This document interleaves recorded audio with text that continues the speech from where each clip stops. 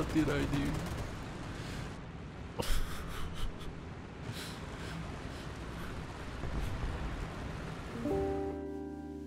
We all know how beautiful War Thunder can look, and we also know that you need a pretty beefy hardware to run it at max settings.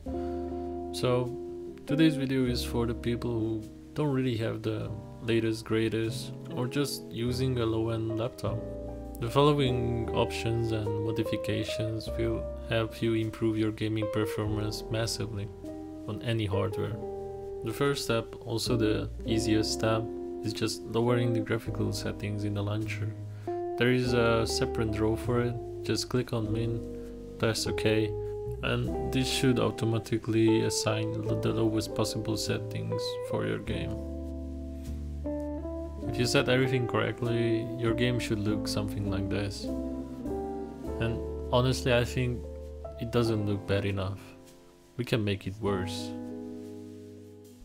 So War Thunder stores all of its settings inside a config file that's located in the folder you installed War Thunder in.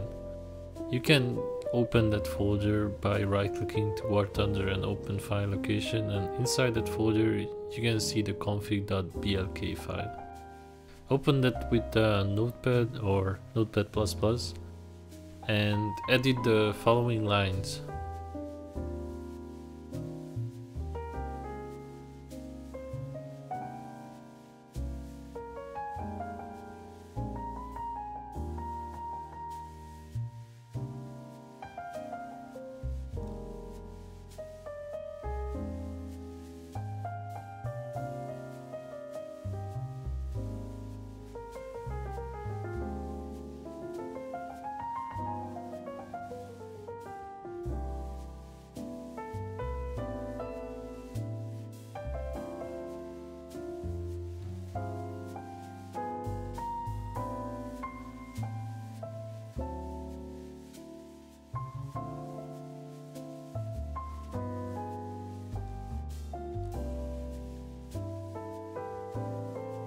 Here we can set the resolution for the game.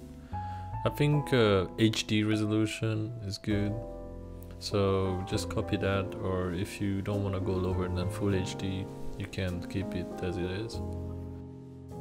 Then just hit save and exit. After you modify the file, right click it, properties, and set it to read only, otherwise the launcher will override every change you made, because you are not supposed to make these changes. If you look closely, you might be able to spot the difference, but let me help you. The right one is the one we just made, and the left one is the original. Pretty wild, huh?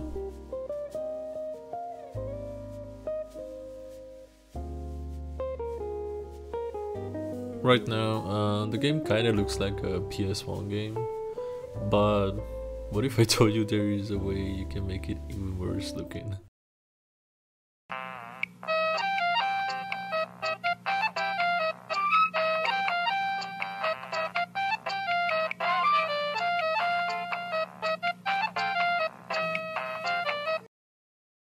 Okay, well, as it turns out, modifying some graphics driver will lead to you rendering under the ground and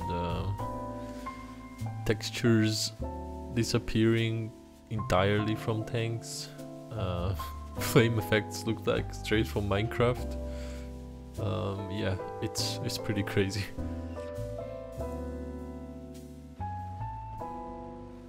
You might be wondering right now if this works in a random battle as well.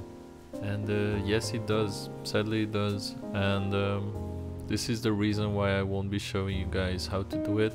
I really don't want none of you get banned because of this. I hope I won't get banned because of this. My original purpose for this video was to find out how low you can set the settings, but as it turns out, you can basically set it so low that the game renders the ground above you.